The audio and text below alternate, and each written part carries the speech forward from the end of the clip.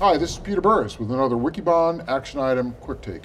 Jim Kobielus, where are we with the next step in AI and deep learning? Yeah, well, there's a big to-do going on, a big buzz around reinforcement learning. I think that'll become ever hotter for working data scientists building applications for robotics and the edge of the analytics.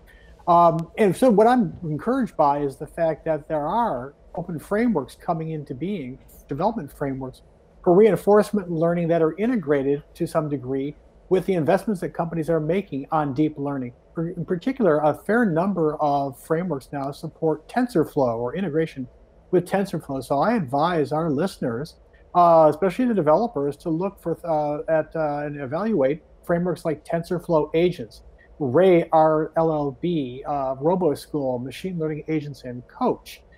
These are not well known yet, but I think these will become at least one of these will become a standard component of the data scientist workbench for building the next generation of robotics and other applications that are used for adaptive control. Excellent, Jim.